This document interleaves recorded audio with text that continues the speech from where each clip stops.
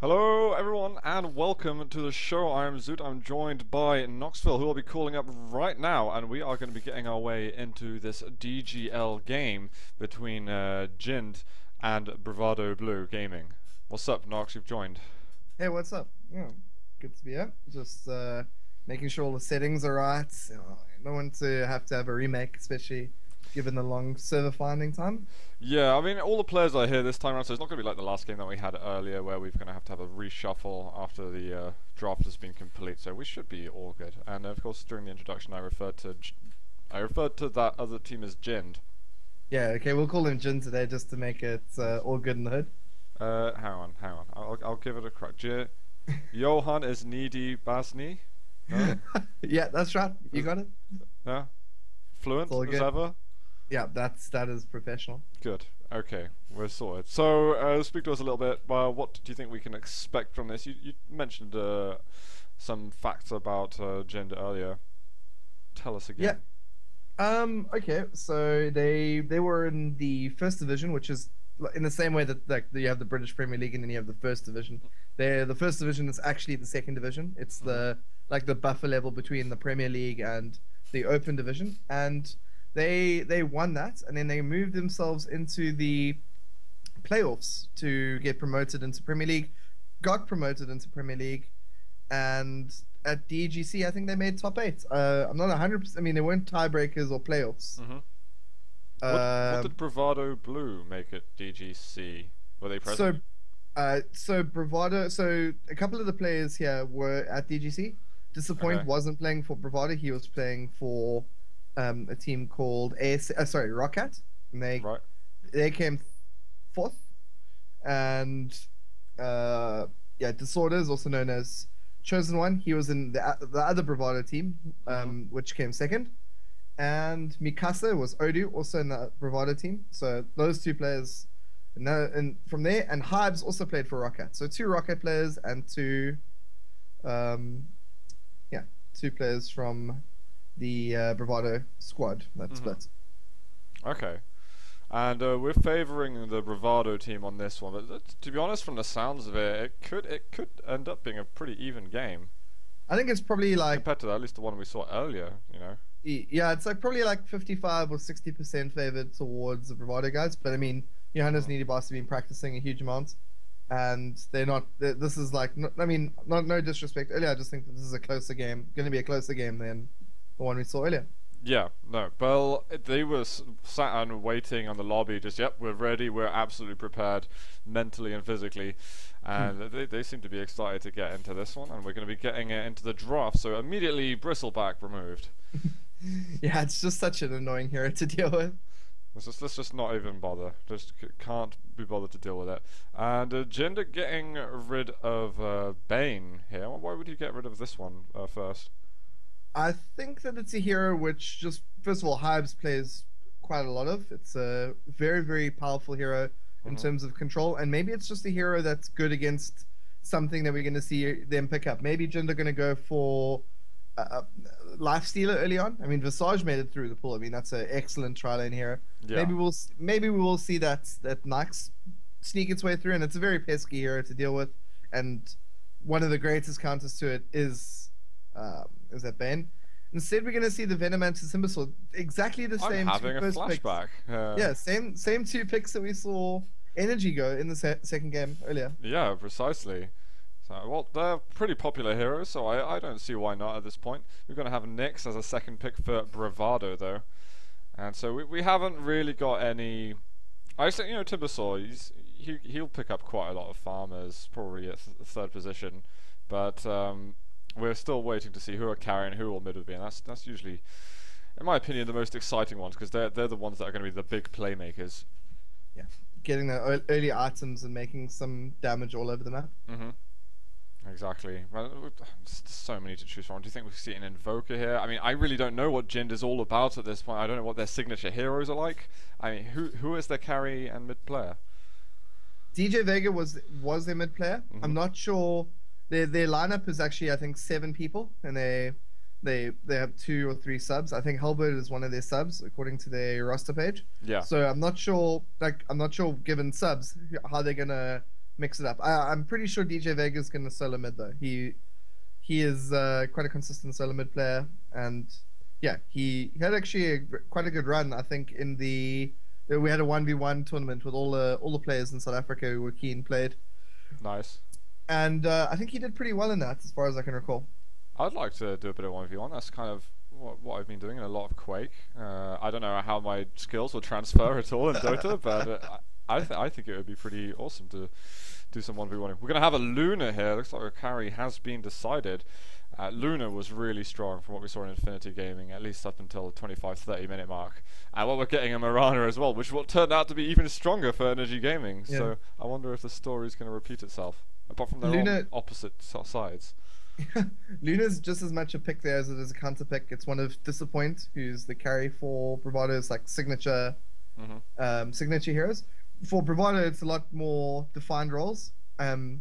Mikasa will solo mid, and Disappoint will carry, and then Hives will definitely support, and probably Modest in the off lane, and Disappoint.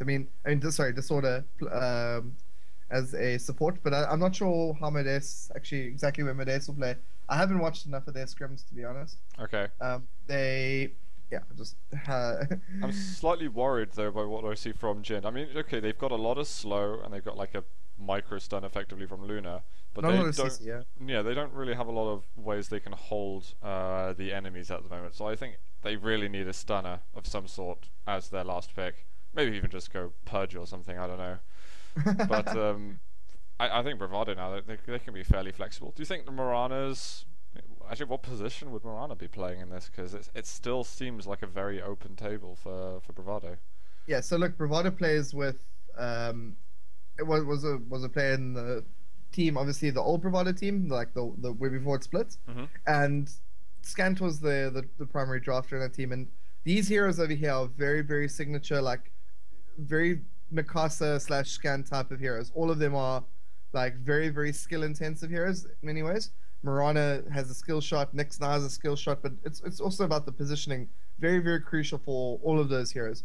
Mirana, I think, is possibly a mid hero in this case, but from the looks of it at the moment, as always, it's like there's a lot of options on the table. I'm a little bit surprised by the Ancient Apparition getting picked up, and I think that the logic behind it is not only was Alchemist kind of telegraphed as a pick here, but also it does eliminate like lifesteal, as like an archetype.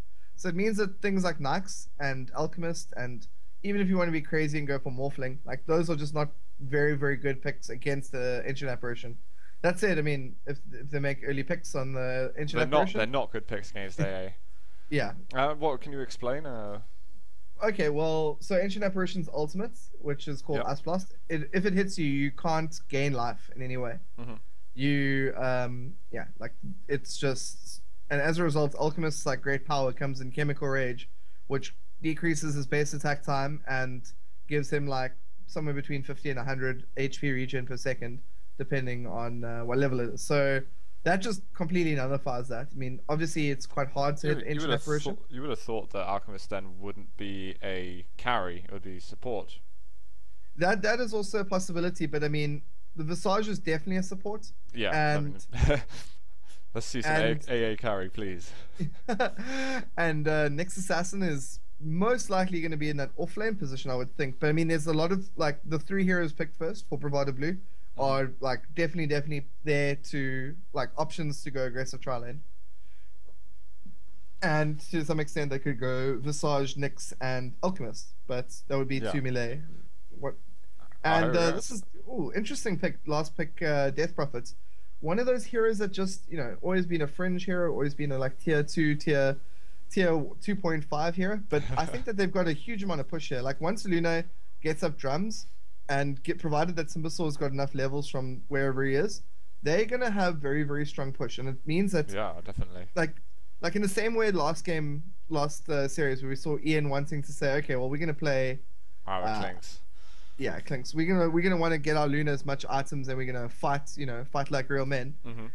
In this case, I think if Luna just gets up early, trades drums, maybe starts that BKB, they're going to be so strong around the like 12 to 15 minute mark. They're going to be able to take all the towers that they want, and Death Prophet is going to be like their savior. They're gonna have huge physical and magical damage from Luna and Death Prophet's ulti, and Venomance obviously huge physical damage as well on top of that. So there's a huge like mid game, like if this was a StarCraft analogy, there'd be a mid game timing that that Jind has just got like right there, and Bravado's gonna have to extend that as much as possible. Yeah, and that Clinks pick I find pretty interesting as well. I'm surely we're going to be seeing off-lane Clinks. Well, you actually explained, someone was explaining to me how the benefits of safe lane one. But I guess it depends where the tri-line is. Yeah, it'll be a safe lane Clinks, and it'll be an aggressive tri-lane with Alchemist as a support, like you said. Okay. So it's going to be solo mid Nyx Assassin for Bravado. Right on. Prepare for battle. And interesting. Clinks, one of my favorite heroes to play at the moment when I'm pubbing it up, as usual. So I'm going to be looking for some big moves by actually.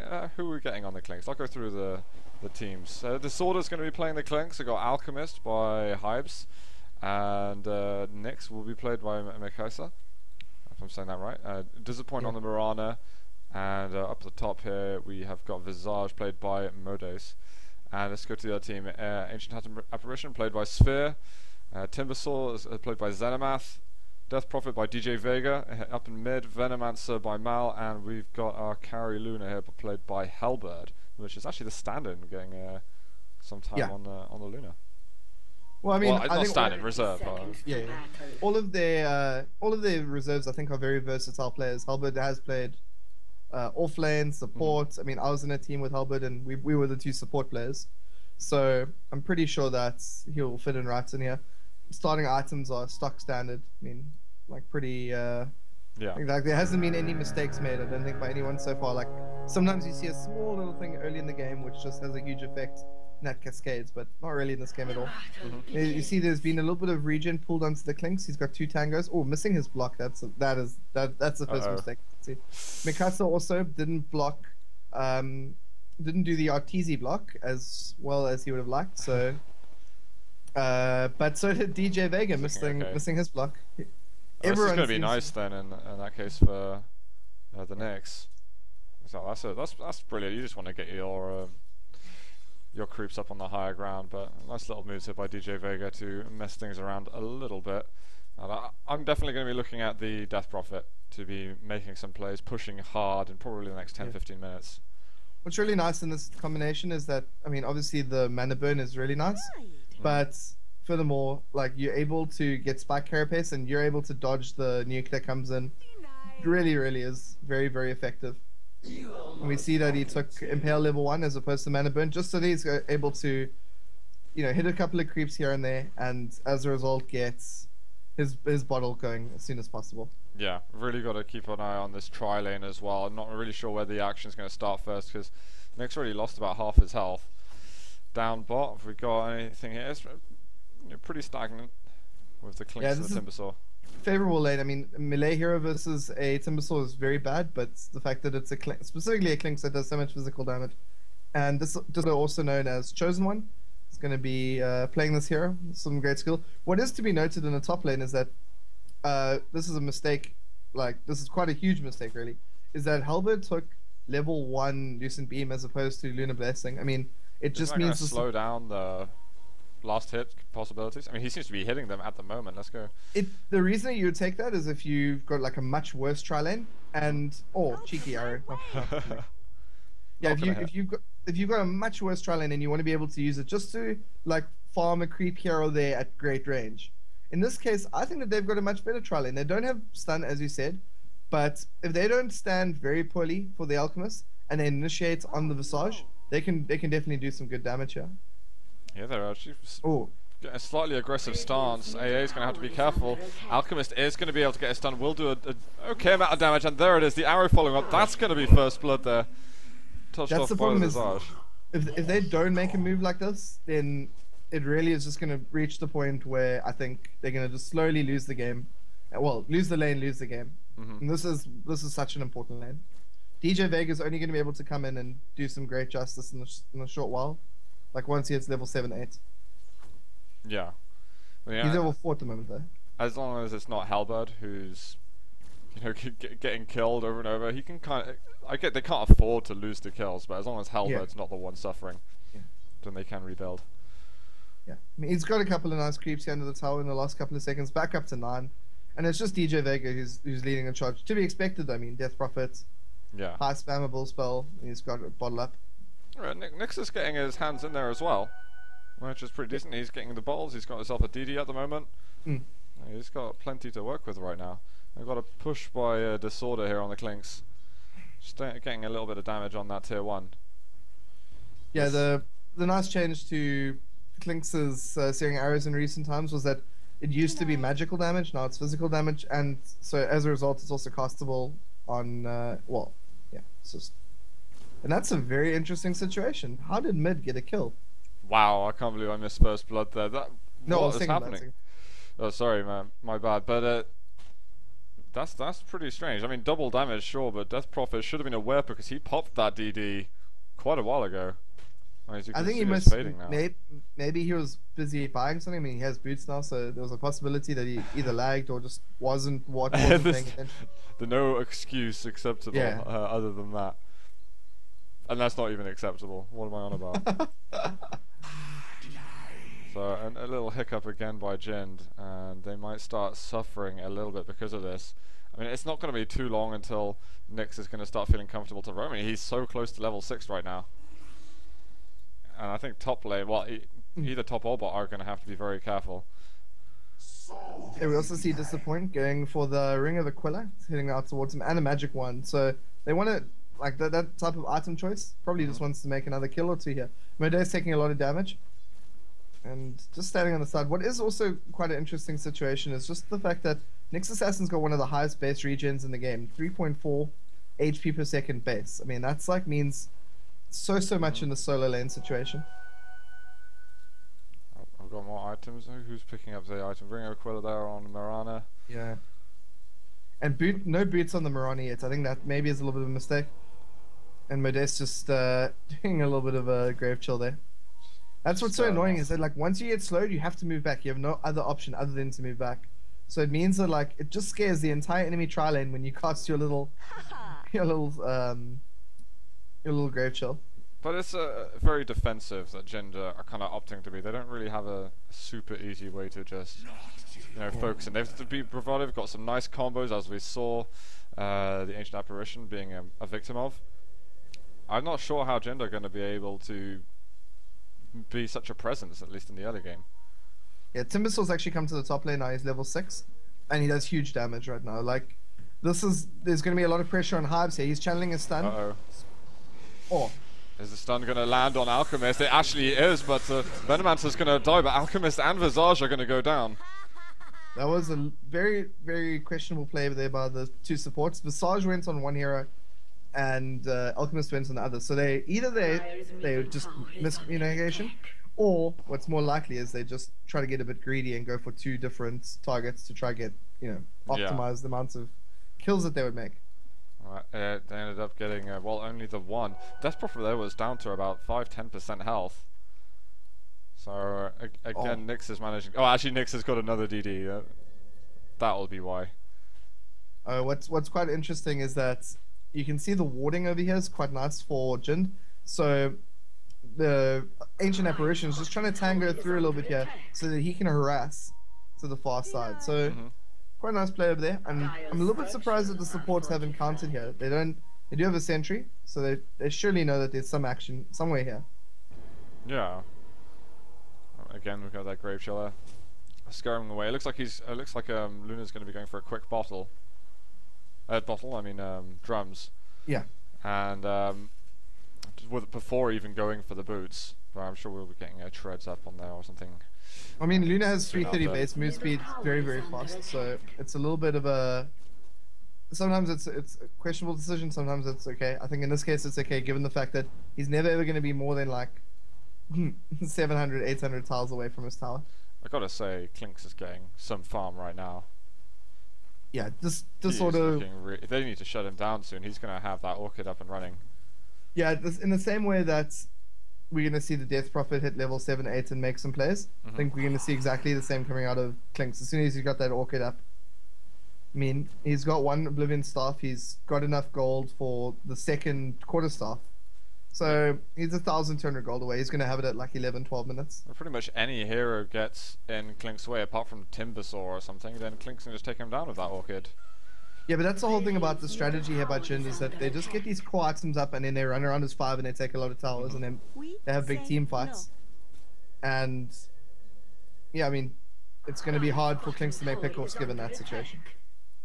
We've got a rotation here from Death Prophet. Actually got a lot of heroes from Jind up in the top lane. Klinks is going to be able to get a tier 1. Are they even going to be able to trade? Yeah, but Bravado just moving back here. Right decision. And here we go. Drum plus Death Prophet ulti. Too strong. New meta. Let's see if they're actually how much damage they'll be able to do to this tower. And they just pushed them right away. We've got Klinks. He's just going further and further onto the bot lane. Actually, Bravado. They're trying to push them all the way back here.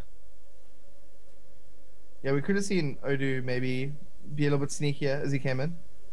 And there's a ward right here that's like spotting out everything that's happening. They really should have countered that. Surely they know now that there's some sort of vision on the far side. Arrow coming forward. It's going to hit Halberd. Halberd's in a lot of trouble. We've got a stun as well though, but they're splitting the targets once again.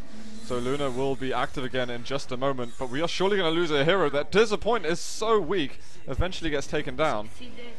And we did lose out on Veno here. Oh my. Visage is getting a ton of kills right now. And Jin seem to be suffering in this first game of this best of 3. Yeah, not the greatest of starts, but I think both teams have made enough mistakes. And what's really compounded is that was a 4v5 fight. Klinks is now probably finished up Orchids. I think it's flying out towards him. Yeah. Yeah, that's a really good time. So earlier when I said like 12 minutes, yeah, 9 minutes 48. That's pretty good. I don't think he even went for boots or anything though. He just went direct. He doesn't. I mean, he's just gonna go around killing people now. Like the supports have to stick together. The Ancient Apparition has got 600 HP. That's like a couple of shots. Yeah. If he's lucky. And Halberd needs to get some boots now that the Orchids is up. Luna's still not level 6. 10 minutes in, we've got no Eclipse that can be used. I'm actually pretty worried right now for them. They've been filtering their XP around a hero that they really need to stack up a little bit. That's also medallion up on Alchemist. So Rosh is now definitely an option for Bravado. And without the Eclipse, there's no way that we can see Jin fight in the Rosh pits. No, exactly. I think Luna just needs some quiet time. Gonna be some action mid, I think. This is gonna be really bad. We could see 3 people die here. At least we're gonna be 1. There is Vendetta. We've got the stun as well. The double damage is gonna be helping out the Nyx, who's been a very useful part in mid, but taking a lot of damage himself. Is going to be able to make it out. He'll probably be inactive for the rest of the fight, but that's 2 heroes down for Jind. And Bravado Blue should be able to escape from this. No, yeah, Xenomath is just... I think he needs to go back bottom and farm. The Klinks is just waiting to probably get trades up before he wants to join the fight. Because, just given the fact that, like, there's so many, like, large skirmishes happening around the map, you know, 4v4, 5v5, 5v4, 3v3. That's not really, like, the ideal pickings for a Klinks. He wants it scattered play, open play, to make kills. So he's gonna probably have to wait just a little bit of time. He's getting gold. He's happy. He's in a wonderful place right now. Yeah, but he'd make so much more gold just going around killing the air, and the air is the kind of hero that can actually hurt him a lot. He's gonna be sponsoring Klinks for this game. Yeah, even the Timbersaw is actually like quite an easy kill, I think, for the Klinks. Oh, there we are. Klinks having a go on the Death Prophet, doing some decent damage, but I don't think it's quite going to be enough. He messed up. He didn't Orchids there. He didn't Orchid? Yeah, his Orchid. He didn't cast Orchid, and it would have probably done enough damage, I think. Yeah, maybe not. Maybe not. Do you think? I think Blink should be something that Klinks goes for maybe after the treads. Seeing a little EE going Eternal Envy, doing that looks very classic. effective. Didn't we actually see that happen in the Bravado Energy Show match? Was there Klinks? I'm gonna have to look that one up. I'm not sure, but I would not be surprised because it's a popular pit. And Luna just getting taken out. I saw the end of that one. Yeah. Marana must have landed an arrow on him. Yeah, was a nice arrow as well. And it's almost as if Jinder have been giving Bravado a little bit too much respect through this game. I think they've been. And this Clinks is just cowering. free. Like they haven't done anything really to shut it down at all. Dire's bottom tower has fallen. It's going to be able to go and kill Xenomath here maybe. No, he's wise to the players. Let's look, see if he's going to be up to anything. He's hunting around. He might be able to catch someone out or flank them. Tower is under attack. There is a sentry ward there, but they wouldn't have seen him. Oh, AA in a bit of trouble. Doesn't want to go for it. He's going to go for the Death Prophet, higher value target. This time he gets the silence off. Can he chase for the last hits? No, Same Death story Prophet's as just too before. fast. And Venno, is he going to be able to make it away? Dire's middle tower is Oh, under nice scale. attack. And the damage going off their blind hit on Mikasa. Do you have a sentry ward? They might have just spotted him on the edge here. If they had other vision, which I don't think they did. Bizarre sentries just standing in a tactful place here, waiting to pounce on anyone in mid. Death Prophet might be in trouble here. Here they are, the familiars. They're looking for a stun. Oh, they don't. No, I don't think either of them hit. Maybe the second one. And well, oh, there we go. That's not a stun at the end. Just a glimmer of wand health. Seal the deal. Yeah, precisely. This is almost looking too easy once again for the Bravado blue team. I think I was expecting more. I haven't seen either of these teams play, but I was definitely expecting more from Jind. And I gotta say, I'm not a fan of their draft. I'm not a pro drafter by any means, but in my eyes, I can see some pushing potential. Yeah. But they've already given away too much. Yeah, I think I'm very happy with their draft. I'm just not happy with their opening bit of play.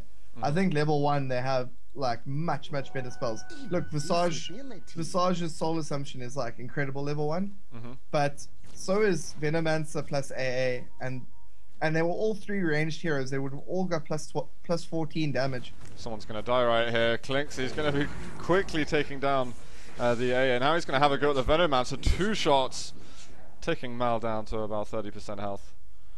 I see. Is he going to go in for the final blast? Probably only needs 1 more arrow. Oh no, 2 will do the job. Yeah, this Clinks is out of control now. He's going to get MKB or something. And there's also a courier that might get sniped off here. Uh-oh. He's after it. Yeah, they spotted it because of this nice ward here behind the tower. More free gold. There we go. Dire's courier has been Oh man, slain. I don't feel good for Jin right now. Yeah, Helbert also the no boots into BKB. I think Treads would just be a good decision right now. It means that he farms the jungle faster, means he does a lot more damage in team fights. I mean, there's already a Dagon up here. The Ogre Club's nice, but so are Power Treads. And there's some couple of fairly weak heroes. I mean, AA is not just a massive target for Clinks, but also for Nyx, for Venno as well, you could say. And actually Luna on top of that.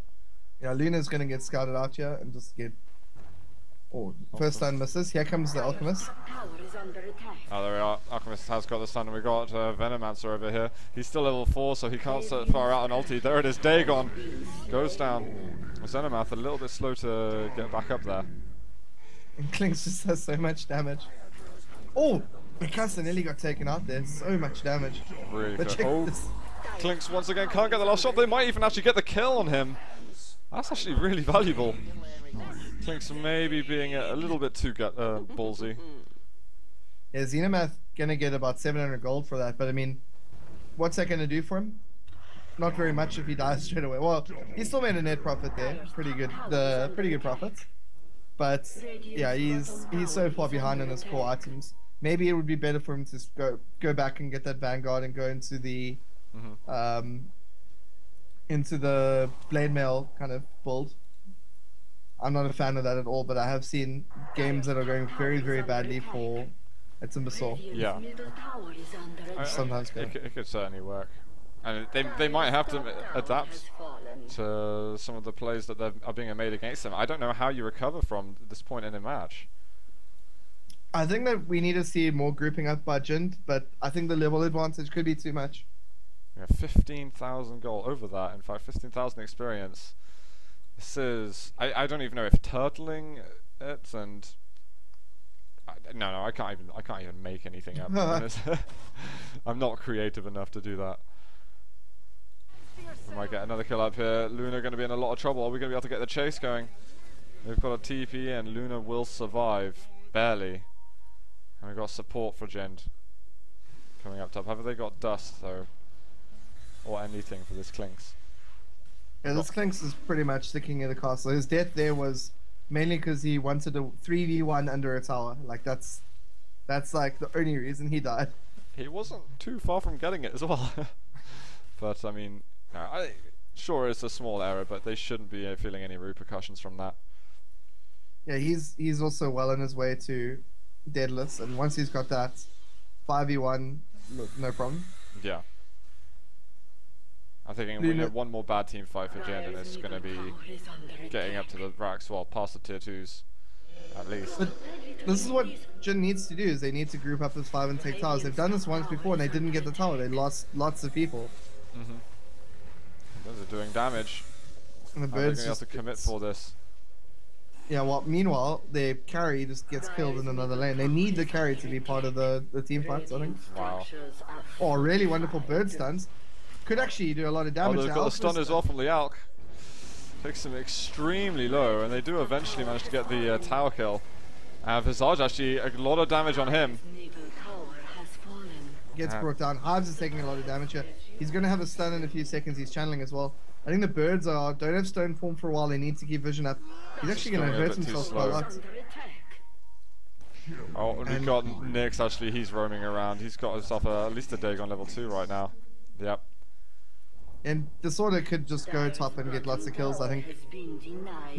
He's trying to catch the courier, which is hiding quite nicely at the top here. I don't think you'll find it just yet. Yeah, and Mel's in a lot of trouble. Oh, he's giving himself away a little bit, but is he going to be able to go for a kill here? It's going to be Venno dropping quick as hell. And the stuns are going to come in as well. Oh my god, the amount of damage that he's doing. He can get his Demon Edge. He's not far away from having that Daedalus at all. And we've got creeps pushing in up here. I didn't even notice that this tier 3 is gone down in the bottom lane. Yeah, I mean, that's just huge momentum that started like ages ago and just built up and up and up. No, I really think it's just a matter of time until we're gonna see the GG's called. I think Jind, it's almost better for them if they just get over this game as quick as possible and get themselves into the next one and just forget about this. We saw Infinity doing this. They had an awful game 1. Yeah. And then they seem to be really... It was worse than this. Their game 1 was worse than this, I think, though. Yeah. No, I agree, but I think they had a strong mental game, and hopefully Jind is going to be able to do the same kind of thing as Infinity. I mean, I like the concept of the AA pick, but I think that you can't have AA and Venno in this situation. Oh dear. Going down again. Well, there's a lot of damage on Disorder. Stun's not going to be landing. He's moving too quickly for that. Death Prophet, though, he just stepped over the line a little bit too far, and he is going to pay for it. So many core heroes from Jind dying at the moment. A little bit of a blunder there by Mikasa. He stuns the ground. He's actually been very good with his stuns. I think he's missed one. He missed one very bad one middle, but other than that, he's been pretty good. He's got a lot of money. He can go and get himself a Dagon level 4 if he wants. Yeah. And Desolator's up on the bottom. I think this is just like good idea. Don't worry about the Mantis Cell. Get items that do damage and break buildings, and then win the game quick. Because from Bravado's perspective, they want to end this game really, really quickly. Make it a like solid thrashing, 30 kills to 6 or something like that. And then move on to game 2 and feel confident. Yeah, definitely. They don't want to mess around and take it to game 3 or something like that. Oh, that ulti did a lot of damage there. Venno's sitting on 0-6. This reminds me of the Jakiro that we saw in the game 1 last match. Oh, Jind looking to engage here at Rosh. They're going to go for it. They have the spells definitely to do it.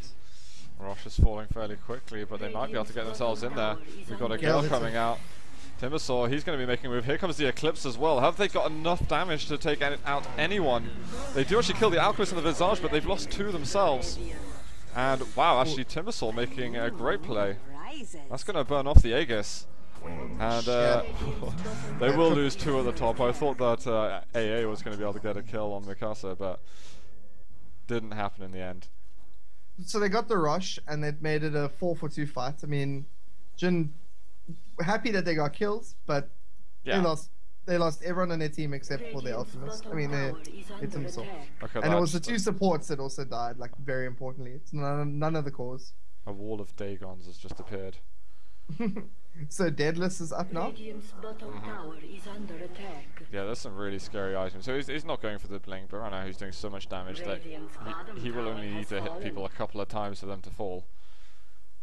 And what would you go next on Klinks? Because Could be surely Blink. he could. Yeah, I think he might sell his TP scroll or his one and buy Blink. I would. He's so far ahead. Yep, yeah, absolutely right. Yeah, this is just going to be easy kills, and right now, Jind are kind of forced to hang together, share the XP, share the gold. You see, if they were ahead right now and they were together, this would be this would be good. Just easy pick off.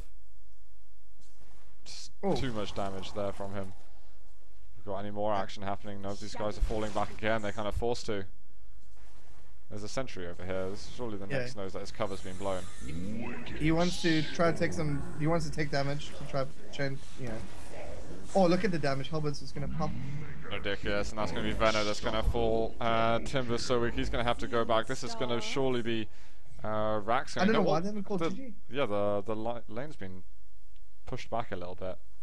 No, I mean, it absolutely is game over right now. Yeah. That's it. They're going to call it right now. And we're going to be able to push over to a game number 2 here between Jind and Bravado Blue. Yeah, I think that was a very methodic set of picks by Bravado. No like reliance on any like good play. It was all just all the lanes were independent. Things happened to have a good lane, and that just cascaded into the other lanes. Whereas Jind, I think they required at least 2 of their lanes to win, and that was just like a big problem. Yeah. Oh man, so much money and XP here for the Klinks. The Nyx as well though, not a single death. Involved in 18 kills there. I think the Nyx was great. As soon as he had his first kill in mid, and he was like, right, well, okay, I can get my quick mana boots. Let's go get some kills. Yeah, I think the AA Venovansa pick just didn't really work out together very well. No, I mean Luna, Venno. Well, to be honest, the whole team really had an awful game going. In mid, you never want